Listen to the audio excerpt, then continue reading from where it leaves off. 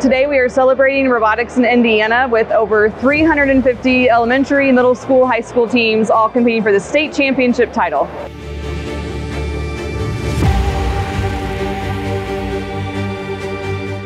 These are Indiana's best and brightest. These are the students that are after school are giving up time to try to build a robot to make it to the state championship and hopefully earn their way to the world championship.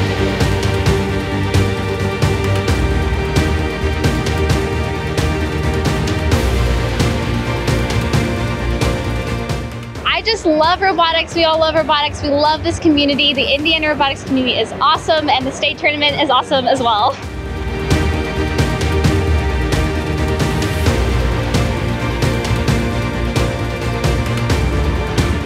This is the second largest robotics event in the country, only behind the World Championship. So Indianapolis is proud to host the largest state championship in the country. Indiana has the most robotics teams out of any other state, and we have been amazed at the turnout as well as the growth that we've seen in our state.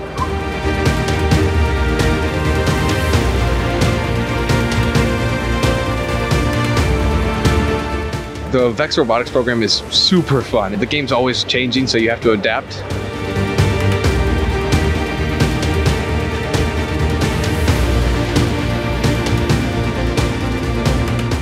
We're also excited about seeing more females, more young girls get into STEM by being a part of the robotics team. We want to see our younger generation really advance into STEM and be our next leaders of our country.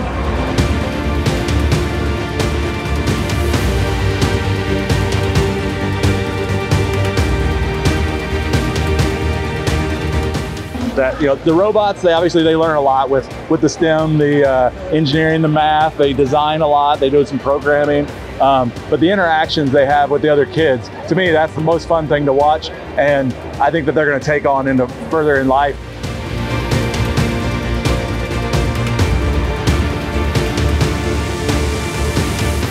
We'll have 10 or 12,000 people here today, over 360 teams of kids from first grade through seniors in high school, and all just doing cool stuff with robots.